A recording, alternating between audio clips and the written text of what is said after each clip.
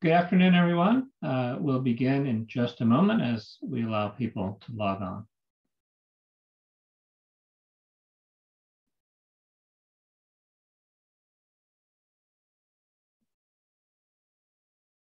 Okay, our numbers have stabilized. Good afternoon. My name is Steve Witt. I'm the director of the Center for Global Studies, and it's my pleasure to welcome you this afternoon to a book launch event for Professor Sonia Hernández's exciting new book, For a Just and Better World, Engendering Anarchism in the Mexican Borderlands, 1900 to 1938.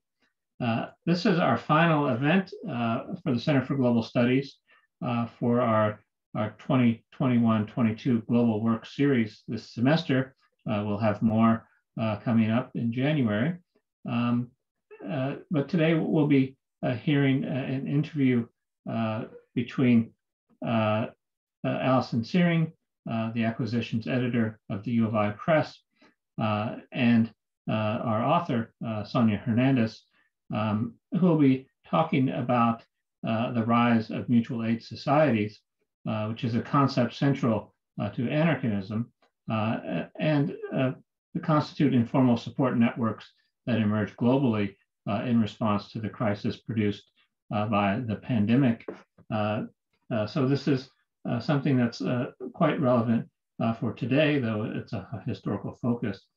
So it's my pleasure to collaborate on this event with the University of Illinois Press, and I'd like to welcome Alison Syring, the acquisitions editor.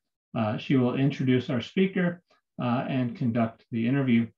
Before turning it over to Alison, I would like to say a few words about the structure of the talk. To make this into a more helpful experience for all of us, please submit your questions to the Q&A function at the bottom of the screen throughout the event. Alison will moderate the questions for Professor Hernández after the interview. And in addition, this event will be recorded and available on the CGS website later.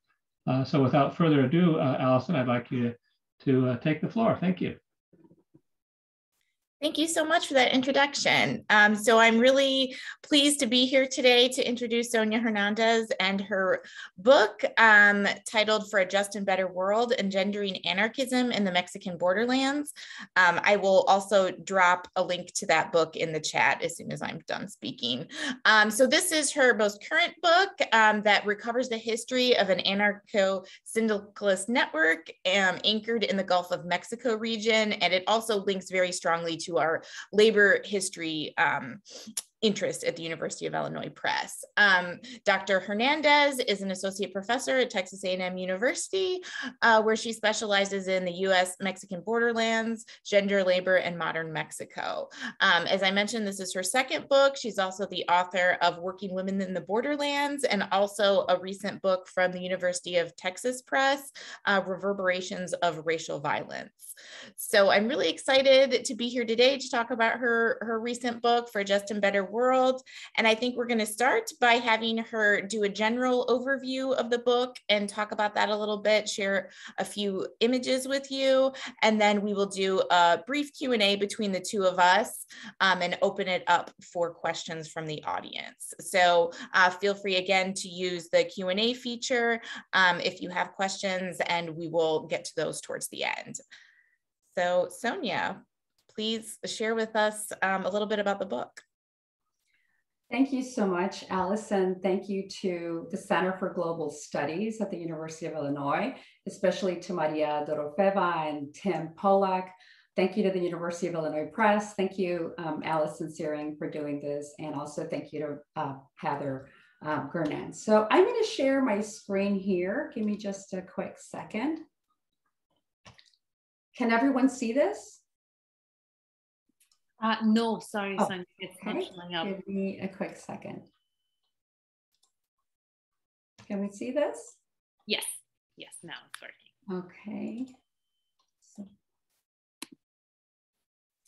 So I am just really excited that the Center for Global Studies decided to do a series focused on global work, because For a Just and Better World is precisely about issues of labor and issues of labor activism. And so even though it is a book very much anchored in the Gulf of Mexico region with reach to the US-Mexican borderlands, it's very much couched in a larger global context. And so, whoops, give me a second here. Just give me a quick second. I'm not sure why I'm seeing. Give me a second. Okay. So when we talk about the emergence of anarchism in a more sort of abstract way, and anarcho-syndicalism as a more structured a system that placed ideas of anarchism within the larger context of labor unions and labor collectives in the Gulf of Mexico region, we have to say something about site and geography. This is really important. Site matters here because the port of Tampico emerges as this place that welcomed people from different parts of the world. There were Russians, there were Chinese, there were Belgians, there were Greeks, there were Spaniards, Americans of various ethnic backgrounds, and certainly Mexicanos, particularly from the Mexican countryside, that began to descend upon the port of Tampico in the late 19th century, certainly by the first years of the 20th century, attracted to employment opportunities thanks to the discovery of oil. And so it already had this very rich history with respect to the proliferation of mutual aid societies that promoted ideas of mutual reciprocity, that had built upon pre-industrial, pre-Columbian ideas of community autonomy, of worker autonomy, and the sharing of political ideas, cultural ideas, and cultural lifestyles.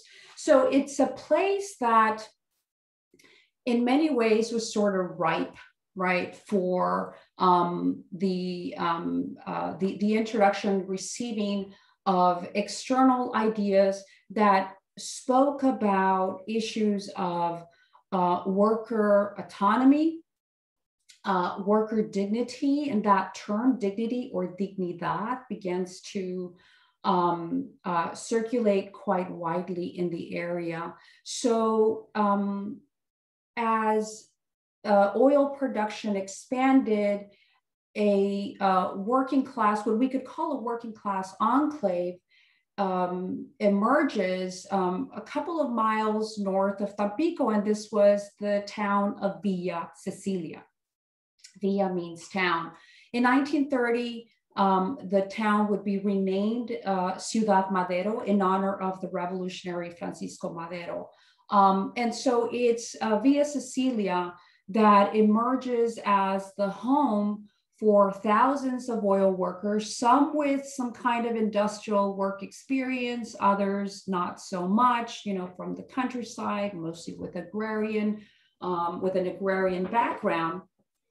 And so it becomes this, what I call in the book, like this home for radical ideas, a home for radical thinkers, if you will.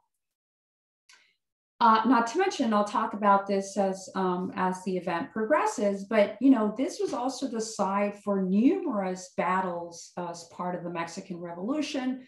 You know, the Mexican Revolution in 1910 was one of a series of global revolutions of the 20th century, one of the bloodiest, I should say, you know, and up there with, you know, the Russian Revolution, the Iranian Revolution, the Chinese Revolution.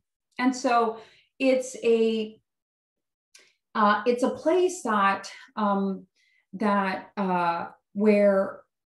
functions as sort of as a midpoint for the coming together of all these various folks from different backgrounds, and radical ideas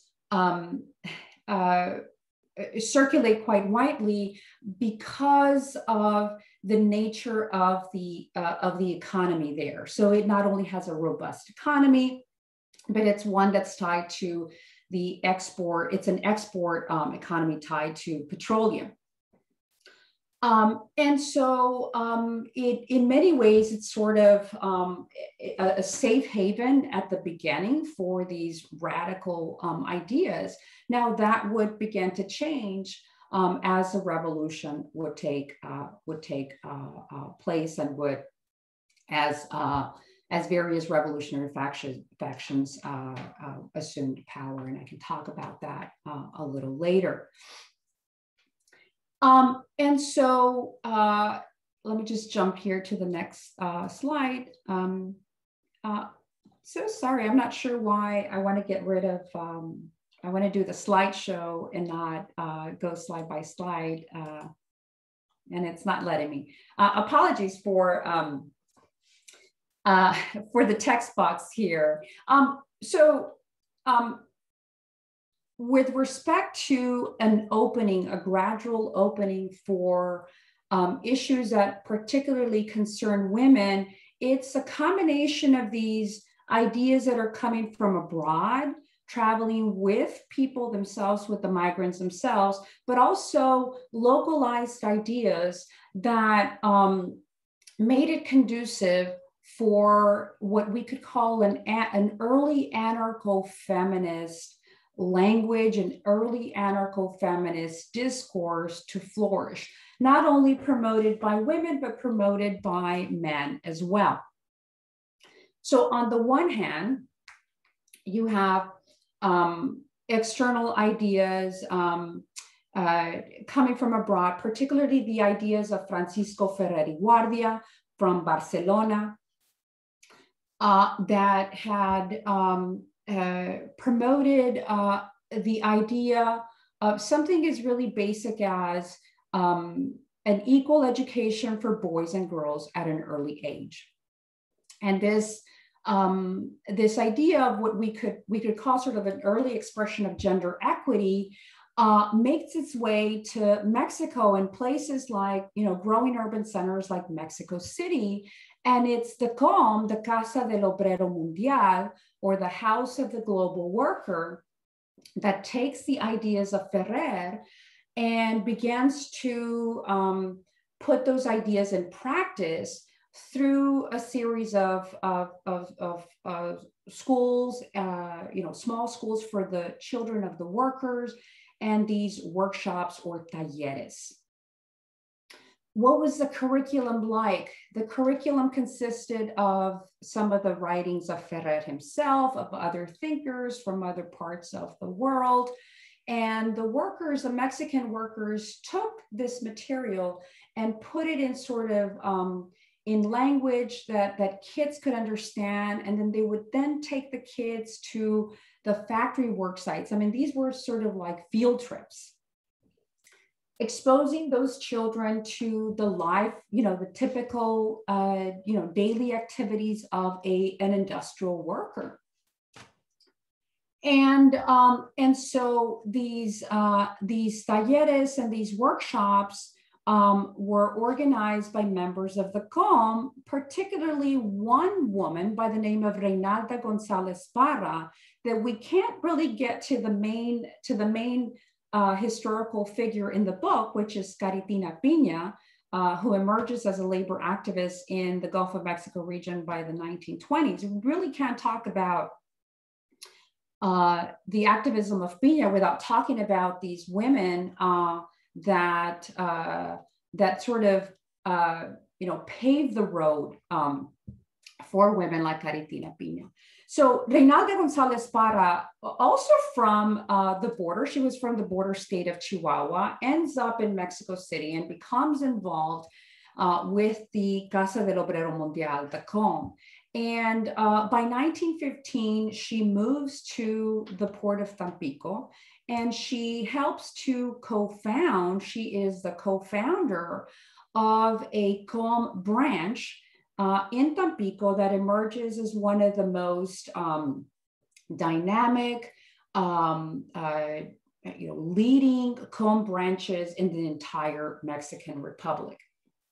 And so it's the COM that begins to collaborate with earlier groups that had set up shop in the port, including branches of the Industrial Workers of the World, or the IWW. The other sort of emerging idea that also contributes to the crafting of an anarcho-feminist agenda was the PLM, the Partido Liberal Mexicano, and the folks who were members of the PLM would eventually be known as Magonistas, and these were folks who were very much attracted to the ideas of the Oaxaqueño philosopher and thinker Ricardo Flores Magón. So it's Ricardo Flores Magón and the PLMistas that began to promote, among other issues, including the end to child labor in the mines, fair working conditions, higher wages. They also began to promote gender equity within the context of labor. And so this is really important because this meshes sort of the localized ideas promoted by Magonismo, complement and mesh with external or imported ideas like the ideas of Ferrer, among others. I mean, even Magón himself was a voracious reader, and he consumed the ideas of for example, the Russian thinker Peter Kropotkin, Mikhail Bakunin as well. And so, of course, there's Emma Goldman too. So there are these ideas that oftentimes it's difficult to sort of pinpoint if they're sort of homegrown, localized ideas reacting to the local context and local conditions, or if these were sort of just taken kind of, from abroad and applied then to the local context. So it's a mixture of both, and that's what I argue in the book. All this to say that makes it conducive for an opening, a political opening for women to claim a space, not only as obreras themselves, as workers themselves, but as women who would be central to the coming of the real revolution. Not this revolution that the anarcho-syndicalists at this point that were members of the COM and the PLM and others, they began to critique the revolution as saying it's been co-opted by these bourgeois leaders, leaders like Francisco Madero and Venustiano Carranza, known today in history books as real revolutionary heroes. Well, for these anarcho-syndicalists, they've co-opted labor, and they're bringing in labor as a partner of the revolutionary government, and anarchists are not interested in that. And so it's really important to point out that women like Reinalda González Parra and later Caritina Piña, they really emerge as some of the more radical voices in this sort of larger burgeoning women's movement, because there are other women fighting for other things, primarily suffrage, but these women are not interested in promoting universal suffrage. And they argue, well, why are we going to do that if we're only going to become pawns of the state, right? We're going to have to collaborate with a political party, and that's not our vision for, quote, a just and better world, to quote Caritina Piña.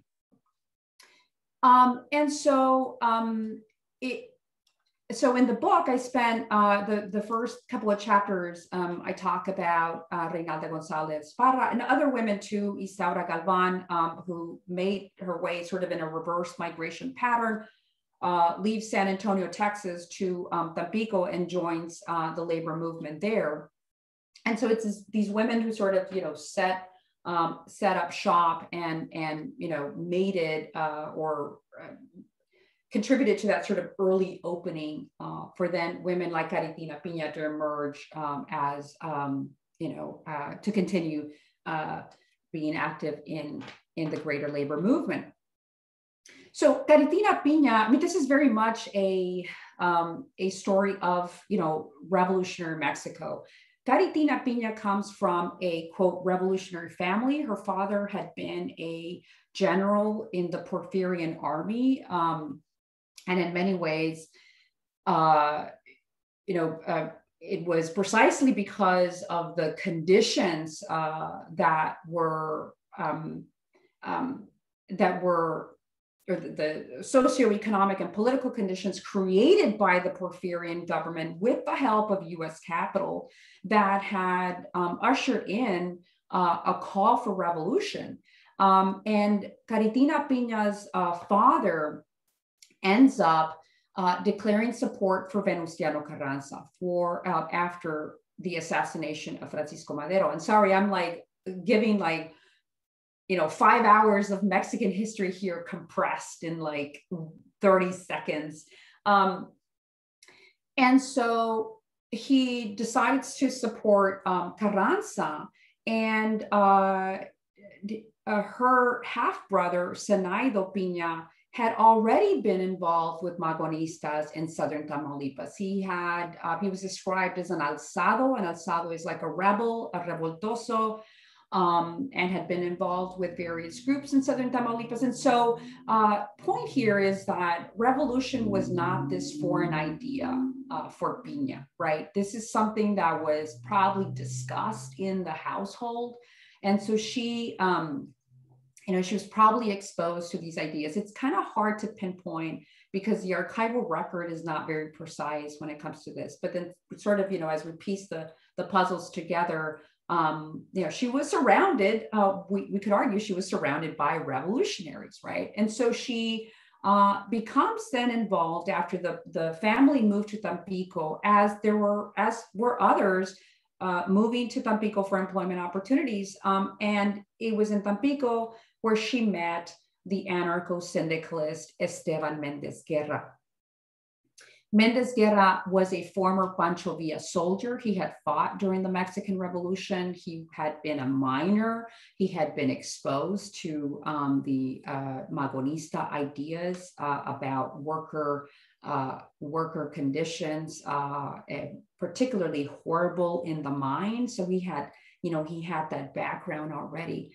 And so after he fought in the Battle of El Ébano in the outskirts of Tampico in 1915, he decided to retire in Tampico, and he met Caritina Piña probably 1919, 1920. And so Mendez Guerra organizes an anarcho-syndicalist group dedicated to freeing political prisoners. It was called the Comité Internacional Pro Presos Sociales. And Caritina Piña becomes a head of correspondence. She becomes basically the person in charge of handling all kinds of propaganda. So she is very well aware of not only the labor situation in the Tampico, Villa Cecilia area and throughout the Mexican Republic and across in places like Texas, but she's also very well aware of labor issues happening across the Atlantic. So she gets news from Buenos Aires, from Barcelona, from Liverpool, certainly from Havana, among other places. So this positions her very, very firmly in not just a regional labor movement, but I argue in the book that she's really at the forefront of what essentially could be called a global movement. And of course, she's not only collaborating with anarcho-syndicalists, she's collaborating also with communist groups, with socialist groups to a lesser extent. There's really much more collaboration in Tampico between communist collectives and anarchist collectives. And so, in her capacity as head of correspondence, she is She begins to send petitions on behalf of the Comité to release prisoners. She's involved in the Sacco and Vanzetti case, a very well-known Sacco and Vanzetti case in Massachusetts. She petitions the judge handling the case for the imprisoned Gastonia mill workers in 1929 in Gastonia, North Carolina. She's also petitioning on behalf of political prisoners in Mexico, like Librado Rivera, who was a close associate of Ricardo Flores Magón. She's also very well aware of the commentaries and the thought pieces written by women like Emma Goldman, which are reprinted in the Tampico Anarchist Press. And so she's a fascinating figure, and I can talk more about her in the Q&A part, without ever leaving her native Tamaulipas. So just to kind of close here, I want to just point to a couple of major takeaways or conclusions, if you will, from the examining the women that open or that pave the road for Caritina Piña and for eventually when studying the case of Caritina Piña. We oftentimes think of anarchist ideas as very sort of abstract, or like anarchists are, in their own world. They're so sort of far removed, or it's a fringe movement. Anarchism, and particularly anarcho-syndicalism, which took the ideas of anarchist thinkers and put them in a structure where the labor union and the labor collective was at the center. Those ideas translated to real on the ground openings, to real on the ground changes, and particularly so for women, because it was a philosophy, it was an ideology, regardless of sort of which strand you're looking at, that at least in rhetoric placed women on par with men, and that was revolutionary, because then that women could claim and could hold their colleagues accountable. Like, look, this is what we are preaching, but this is not, right? We're not seeing this in our own collective. So it was a real tool to use. I think we need to be careful when we examine anarchist collectives. We oftentimes sort of, it's very easy to glorify them. And that was something that I struggled with early on writing this book, where you're just you become enamored with these subjects. And they're, very idealistic, utopian, and they're progressive. But as is clear in this book, anarchist collectives were also very much gendered. There are numerous examples in the book. I'll just share one where the main anarchist organization, the Confederación General de Trabajadores, the CGT, which served as the umbrella organization for all these smaller affiliates, compares the CROM, and the CROM collaborated with the revolutionary government. It compares the CROM to a prostitute, not promoting the real ideas that organized labor needed. And there are other numerous examples. They call those who were collaborating with the socialist governor, who had, certainly by the late 20s, early 30s, co-opted organized labor. They call those folks comadres chismosas, like gossipy women.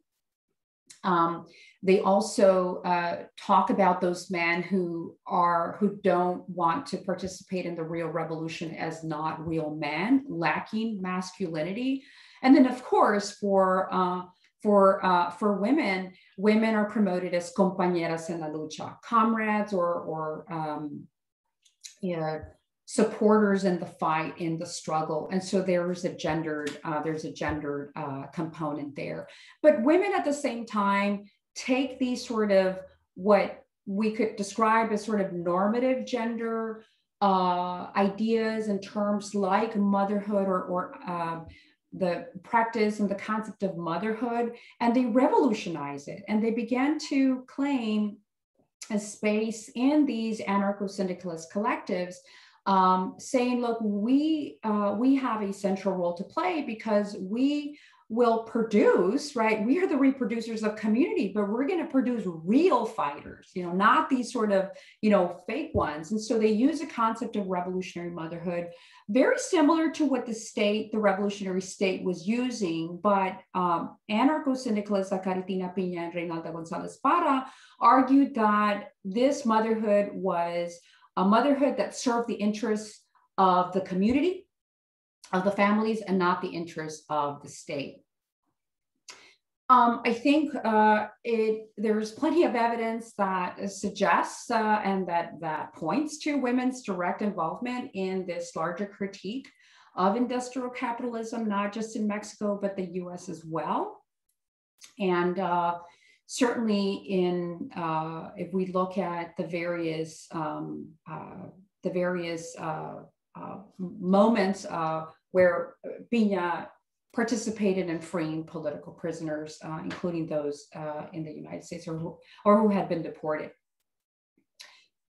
There's also in the book, this is more getting into sort of like the theoretical framework of the book, where I find the idea of feminismo transfronterizo, or this transnational feminism, or feminism with a little f and with an s at the end, borrowing from the ideas of the thinker, the late philosopher Gloria Anzaldúa, in looking at anarcho-feminism as sort of one type of feminism that was sort of both, grounded in local context, but also very much sort of attuned to what was happening across, certainly across the US-Mexican border and across other kinds of borders.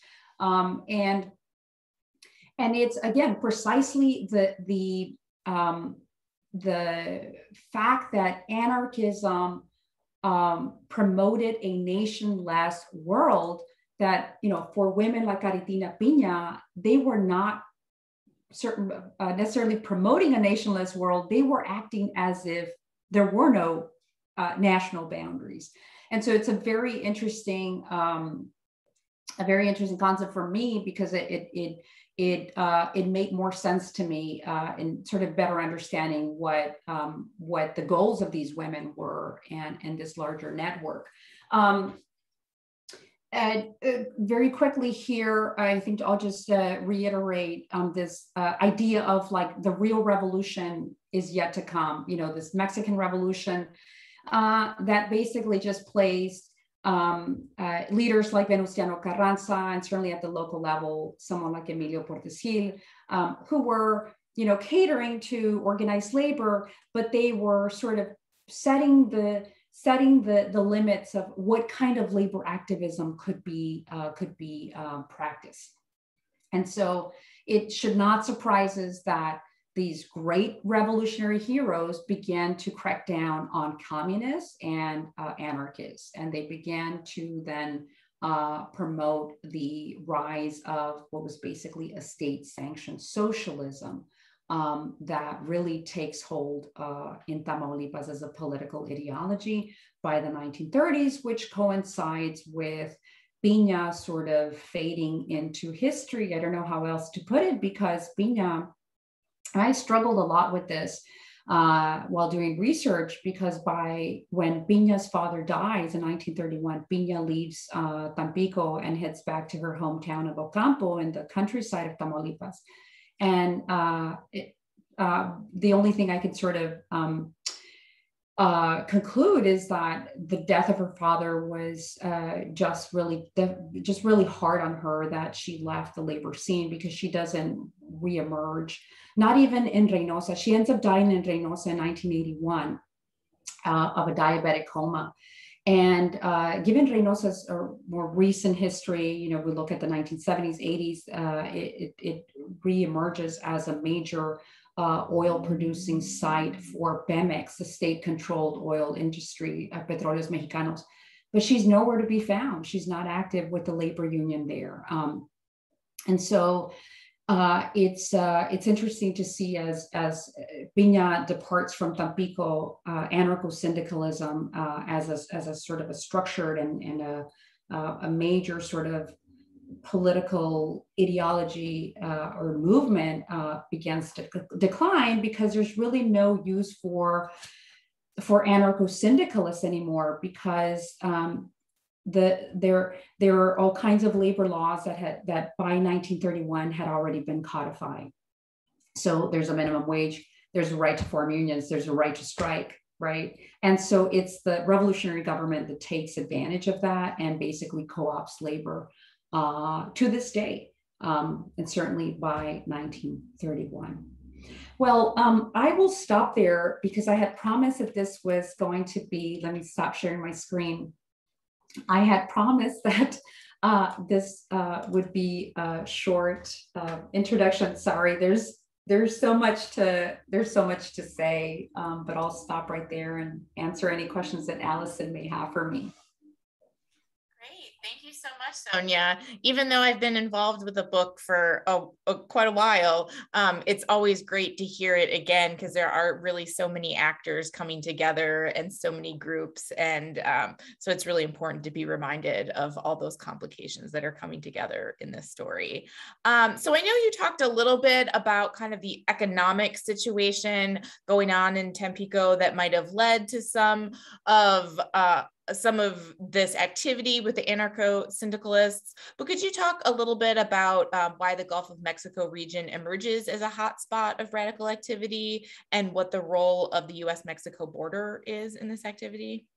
Yeah, no, thank you. And I'll just follow up from some of the comments that I had shared early on. Tampico becomes the home of three major oil corporations operating with US capital and with British capital, El Águila, Piers, and Huasteca. Huasteca, some of you may remember from like the US history survey classes, the Teapot Dome scandal, Edward Doheny controlled Huasteca petroleum in Tampico. And so it's a place that counted with, gosh, over 15,000 oil workers, not all involved with the anarcho-syndicalist movement, but involved with other labor collectives and eventually labor unions. And so there's a lot of cross collaboration here in sort of major holidays like May Day, for example, where all these different organizations, regardless of ideological affiliation, would come together. And so it's a place that, this is the in many ways the birthplace of the Mexican oil worker, right? That would be crucial for the expansion and the success of labor unions, right? To the point where by the 1970s, like almost everyone in Mexico belongs to a union, right? It's a highly organized country. There are problems with that too, right?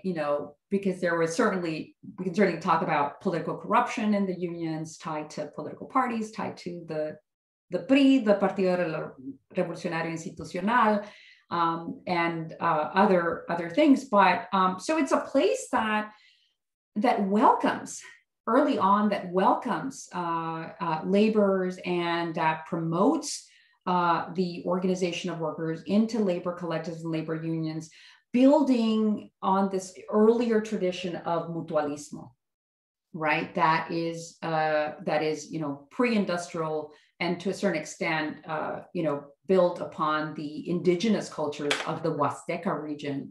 So there's sort of that other angle as well that I think is important to point out. The role of the US-Mexican border is crucial. I mean, Tampico in many ways is sort of like what I write about this in the book as the intellectual hub of the greater Mexican northeastern region, which includes the US-Mexican border. And the proximity to places like Texas just make it really conducive for these folks to launch attacks, right, to plot revolutions, right, from the U.S. side. Of course, that was risky business as well, right? Ricardo Flores Magón and Librado Rivera were imprisoned because of,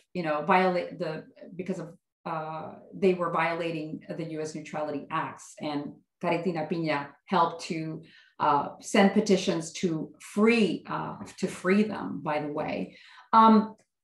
And so we also need to point out that by 1917, there were over 100 PLM or Magonista branches in the state of Texas.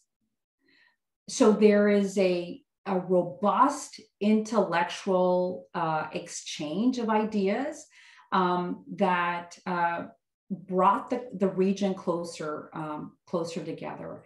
And so it emerges as a really important site for the promotion of radical ideas. And, you know, there is scholarship on this, but there's very little on the role of women. And at least 4 of those Magonista branches were all female branches. And the other PLM branches opened its doors to women. So that is just amazing. That to me tells me that we need to revisit the labor historiography, particularly Mexican labor historiography and Borderlands historiography, which ties to other labor historiographies across the world, right? Because these folks are very aware. They're not, you know, they're not provincial. And for the longest time, Mexican historiography sort of cast the border state of Tamaulipas as this like backward, narrow, provincial region. But if you examine it from a labor historical perspective, it's all but, right? And they're very attuned to what's happening outside of their own communities. So how does this book fit into the larger theme of global work and activism? Yeah, I think let me, I'll just start with what I just ended with in terms of historiography casting the border state of Tamaulipas as this provincial narrow place. And so if we look at the conditions that made it conducive for this region to emerge as a labor hotspot, there's so much to say about the ideas of, you know, Russian revolutionary thinkers, Greeks, for example, Plotino Rhoda Canati, who ends up in Mexico and is active in Mexico City. And then workers from Tampico began to adopt those ideas and recirculate those. Not to mention there's an IWW branch, there's an Industrial Workers of the World branch that set up shop, I believe, in 1907 or so, tied to the Maritime Workers Union there in Tampico. So this is a place where you know, extra local ideas are shaping the particular labor situation in the region. I think it's also important to note the role of the anarchist press. So even though we're talking about a small anarchist press in the Tampico, Cecilia region with newspapers like Germinal, Tribuna Roja, and others, there was a just remarkable job done by other anarchist thinkers in Mexico City, in New York, in Buenos Aires, that then took those news stories from their own locales, and then reprint it and send. I mean, Caritina Piña handled the correspondence, so she's getting all of this material, and all of these news stories are being reprinted. And so these for these labor collectives in Tampico that are not huge, that is like, you know, important advertising. I don't know how else to put it. That was paid often in with donations, right? Small donations. Caritina Piña herself shows up as one of the donors at multiple occasions for Regeneración, for the PLM's main literary outlet. And so there's this constant news sharing that I think is so critical. I mean, that's how Caritina Piña finds out about the Sacco and Vanzetti case, right? I mean, you know, from her home in Villa Cecilia, she finds out about what's happening to these two anarchists, right? And so then she decides to write a petition and she knows, she knows that network very well. And so, yes, this is very much anchored in Tampico and the greater Gulf of Mexico region, but boy, it has all kinds of connections to other places across the US-Mexican borderlands and across the Atlantic. Thank you. I like how you bring up anarchist print culture, because I always find that to be a fascinating aspect of a lot of anarchist groups in a lot of places. It comes down to their print culture. So another question I had is, Caritina Pina is connected to the global labor movement, yet she never leaves her native Tamaulipas. And that always is a fascinating point of this to me. Can you talk a little bit about how she became so influential internationally while still at home in Mexico? Yeah, and so as far as per the historical record, she never left Tamaulipas, although she came pretty close. I mean, she ends up dying, as I mentioned, in Reynosa, Tamaulipas, which is right across the border from McAllen, Texas. That was in 1981. So so she is pretty much set in Villa Cecilia and in Tampico, and but yet, if you look at the primary source material of that I was able to recover that features her voice in the petitions that she sends, she sends. I mean, I'll just give you an example of sort of how she is very much sort of has this sort of transnational mindset and outlook. So she writes to Judge Barnhill in North Carolina, and so she's really concerned that there are female mill workers that had been detained alongside other workers and with children who were working in the textile. In the mill in North Carolina, and she writes that she is aware of the situation, and she's pleading, right? She's pleading with the judge, you need to release them because this is right. This is for the good of the great human family. She doesn't say the great Mexican family, right? It's this larger, concept of family again. She's very much using that gendered language to make sense of labor issues. But she's also very much aware of her local conditions, and the bias shows. So she critiques those capitalists, factory owners, and she compares them to Indians without civilization. And here she's, the reference point are, the Aztecs, right? The great Aztec civilization of Mexico. But these other Indians, right, that, we don't care about these other Indians. So she actually makes that comparison. And so it's reflective of how she makes sense of extra local matters, kind of using her own kind of, community surroundings. And this is what I call sort of, the process of transnationalism, that it's a process that's made during that moment of exchange, regardless of whether or not someone actually stepped out or was like a migrant. Early on in the early drafts of the manuscript, I used a concept, perhaps not very well, that I called a ideological migrant, right? An ideological migrant. And I wanted to sort of pinpoint that the fact that she was so attuned and involved with extra local matters, and never having stepped outside of Tamaulipas.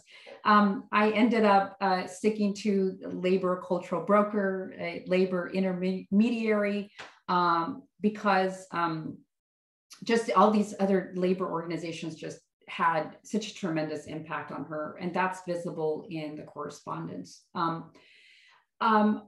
I will say that when I first discovered Caritina Pina, there was a mismatch with what I had read in terms of Mexican labor historiography, and what I had read particularly about Tampico, right? This like robust oil worker culture, activism.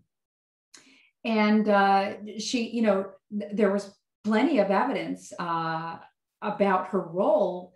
And she was like, she had never been credited for her role and for her activism. And so, but that, you know, if we look at it from the perspective of women in this case, there's a whole new narrative that emerges.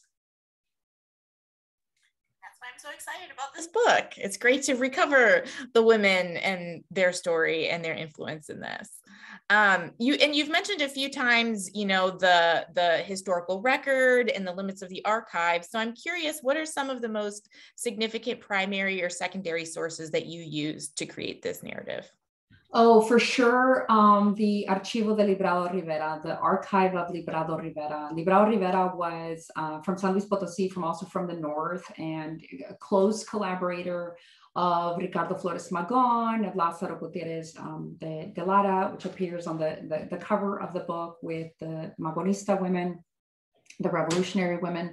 And so I point to that digitized archive. Well, it's always been a digital archive. It's not housed in any repository. And that's in great part thanks to the wonderful work of historian Mónica Alcayaga Sasso, who wrote this wonderful dissertation on Librado Rivera and his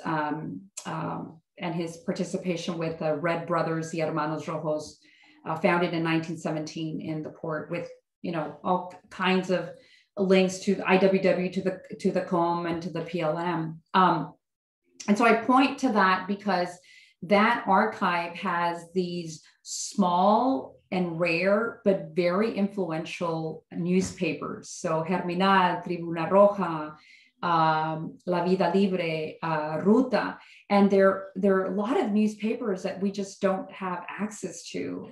And this is just, it was amazing to me because there are other, I mean, I talk about other women, right? Caritina Piña sort of takes center stage in the book, but there are other women as well. And I was able to recover those stories precisely because they show up as writing a poem or a commentary or, you know, some kind of, you know, small editorial note, and they're there. And so it was just, I don't think I would have been able to write this book without that archive. The other archive is which is in fact in a repository at the State University of Tamaulipas, in the capital of Ciudad Victoria, and that's the Archivo de Esteban Mendez. And I showed the image of Esteban Mendez. So his archive is there, and that was absolutely crucial for for me to recreate this story. Esteban Mendez Guerra, I mentioned the Comité Pro Presos Internacionales, of which Piña was head of correspondence, but he also organized other collectives, and their meeting minutes, there's correspondence, there are newspaper clippings. A lot of the newspapers that are housed in Amsterdam, the Institute for Social History. Apologies if I'm not getting the name correctly. I got some wonderful photographic images from that archive for this book. So there are a lot of some are not complete, right? But there are a couple of newspaper clippings here and there that are housed in the Amsterdam archive, and just prove that not just Piña, but other women played a pretty remarkable role in not only in labor matters in terms of Mexican history, but were very much aware of what was happening in other parts of the world. And it's interesting, Alison, because one of the pioneer historians, Mexican historians of that region, wrote basically an index for that archive, but he never mentioned Caritina Piña. This was published in the 1980s, and I'll just leave it at that. I won't say his name. And it's a pretty detailed index of the archive, but Caritina Piña's name is nowhere to be found. But then you go to the archive, and there are documents she produced with her signature So this is going to sound funny, but when I first started talking about Caritina Piña, I would include like her signature in my PowerPoint presentations. Like it's proof. This is proof, right? I'm not making this up. Like this woman existed. And then as you find other material, right, it's always really important to cross-reference material. And so as I was going through copies of Regeneración, the PLM newsletter, I saw her name as a donor in several issues where, you know, she had made a contribution. And I was like, further proof that she exists, further proof, right? And it's amazing to me that, you know, that even the 1930 Mexican census listed Caritina Piña as, quote, dedicada a quehaceres domésticos, that she was dedicated to domestic household chores. There's no mention of her working, you know, she contributed her labor to the comité that helped to release prisoners like Librado Rivera and others. And so, you know, it was just remarkable to me how she has really been just pushed to the margins in Mexican labor historiography. More exciting that you found her, and I can imagine how, you know, wanting to prove her existence, that I really enjoyed the story of you including her signature. That's really nice. You've talked a little bit about how anarcho-syndicalism kind of after, you know, the 1930s and Piña's father passes away and she leaves Tampico, that it really kind of fades into the background. So what are the continuing legacies of this movement and labor activism more generally in this region? Yeah, I mean, so even though, you know, not just with respect to the anarcho-syndicalists, but just organized labor in general, even though it becomes co-opted by the Mexican state, there's still these, developments or, you know, practices that have a lot to do with the spirit of anarchism, which is direct action, always holding, even if there is sort of, I guess, what one could call resistance within a context of accommodation, right? So there's always like this, you know, critical or examining the state and state agents and state activity with a very critical eye, holding them responsible. They're the battles. They still take place in places like Tampico and across the Mexican Republic. The work stoppages, the blocking of major roadways, the blocking to, you know, the entrance of like airports, for example, and the spirit also of just grassroots collective action. And we're definitely seeing that in Mexico today, given the continuing drug turf war, which has hit Tamaulipas really, really bad. And it's affected historians too, that, you know, it's hard to travel and continue doing research in places like that.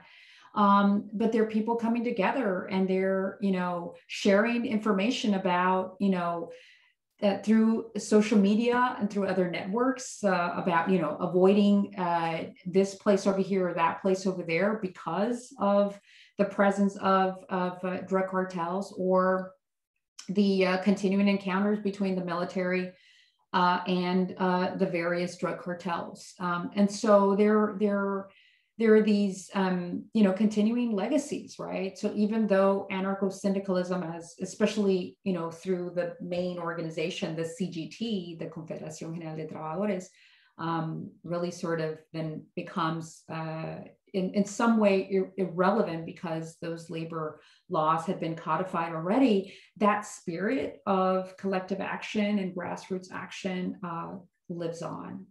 And also that the idea of a gender equity that was real, that was not, that was all inclusive and complete. That also, I would argue that is inspired by, anarchist thought dating back to to the 19th century, and certainly at the turn of the 20th century. Thank you so much. So that's kind of the end of my questions. So I wanted to invite anyone, if the audience or others have questions that they would like to ask. I definitely welcome that. Oh, so Tim asks, you spoke about anarcho-syndicalists cooperating with other workers' revolutionary movements.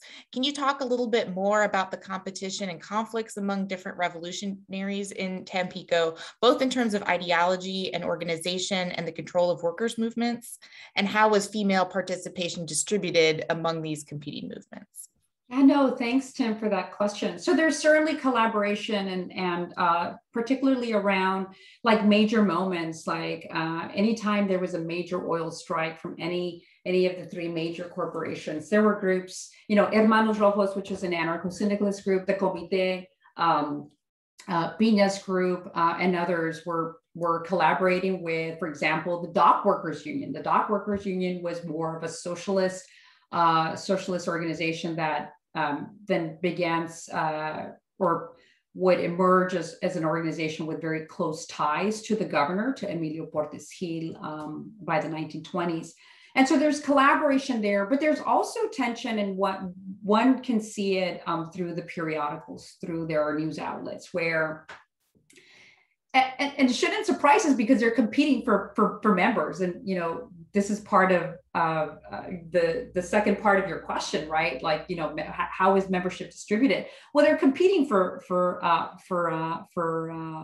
bodies, right? For members.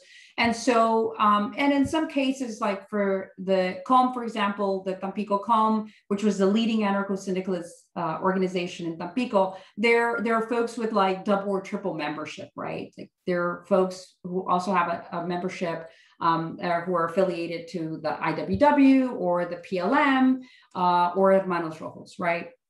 And others, there's a Germinal also that I talk about in the book. So we can see it in the periodicals where they claim like, so this is the real solution to our labor issues, guys.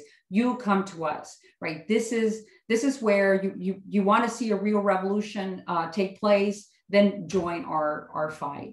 Don't join the CROM. The CROM is collaborating with the state, and so there were communist folks or folks who were sympathetic to communist ideas involved in the CROM, and so we can see it there. But when it came to sort of like a major development that concerned all workers, there was participation and collaboration from different parts. So, they're not all just like,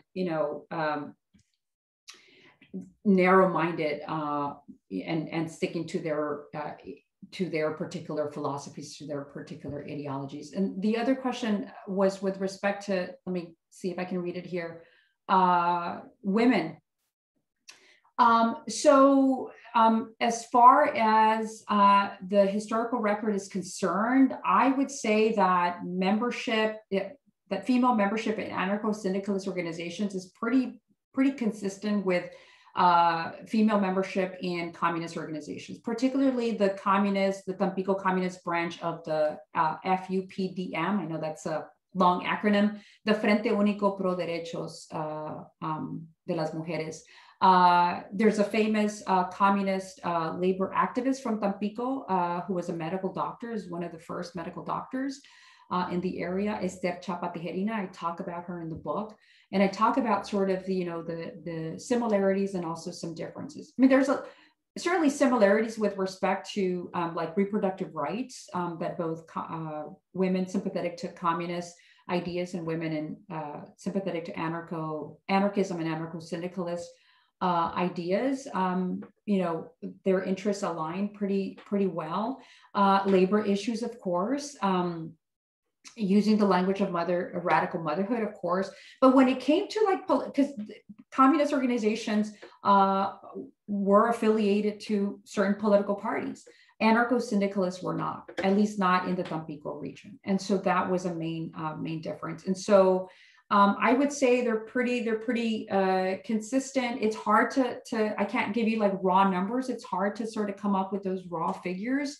But I'll say the socialist type of collectives attracted the greatest number of women. And these were organizations that were sanctioned by the revolutionary government of Emilio Portes Gil, using women really in two ways to increase the standing of the Partido Socialista Fronterizo. So it's a socialist border party with lots of women participation, and using women through the party to promote anti-alcohol campaigns. And this is part of, like, we talk about the progressive period in the US, this is also happening just across the border. There's a morals campaign, they're like, you know, and trying to integrate women into the PSF as a way to say, hey, women belong in politics, but in a limited way. For socialists, Emilio Portes Gil was not supporting women's suffrage, for example. And so that is a continuing critique on the part of these anarcho-feminist women, like, why do you want to cooperate with the Portes Gil government? They don't believe in the real emancipation of women.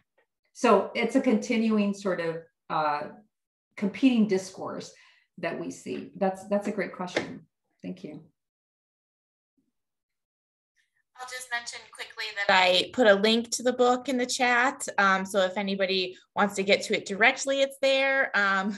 Yes, thank you for showing it. And all your lovely sticky notes. That's fantastic. And we are also having a sale right now, so you can get the book for 50% off, along with a lot of other great books. So if you're interested, now is really a great time to buy, I would say, our books, but also scholarly books in general. This is a good time for a sale. So curious if anybody else has questions. I have one more that I'm always curious to ask writers about, but how did you first come to write this book? What was kind of like the germinating idea? Yeah, no, thanks for that question. And I usually start, anytime I talk about my projects, I usually start with, like, why I got interested in this. And so I'm not an anarchist. I always get the question, so is that why you got into this? I don't think I'm good enough to be an anarchist. I believe in a lot of the ideas that anarchists promoted, but I say that I'm not good enough because, gosh, you really have to be really, you know, committed, but it's hard. It's you know, trying to reject a lot of the things that a lot of us enjoy, right? You know, and which has a lot to do with capitalism, right? But you know, that's not the reason why I ended up writing this book.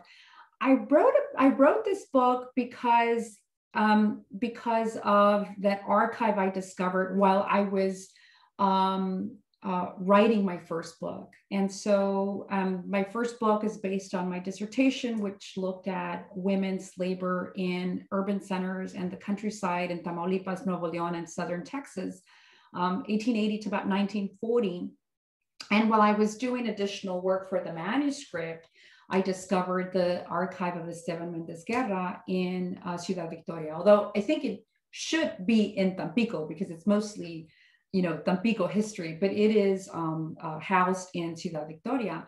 And as I was going through the documents, I came across Caritina Piña, but at that point, you know, I wanted to finish the first book, and it was, and that book, you know, I engage anarchism and anarcho-syndicalism, but it's mostly looking at women's labor contributions to the making of the U.S. Mexican borderlands and the intersection of gender, labor, and class and region. And so, as historians often do, you know, you find a document and then you just put, you know, FFP, right, for future project, and it sat in a file folder for several years, and then, you know, now it's the story, the crux of the story for a just and better world. Thank you. That's so wonderful. I always love hearing those stories. So does anyone else have questions?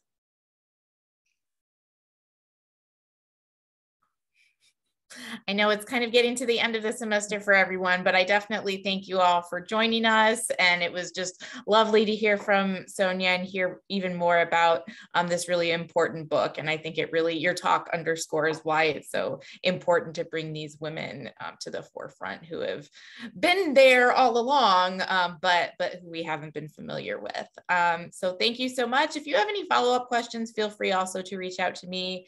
And again, thank you so much. Thank you so much, Alison. Thank you to the University of Illinois Press. Thank you to the University of Illinois, the Center for Global Studies, for organizing this talk and for all of your hard work doing so. I hope you find For a Just and Better World enjoyable.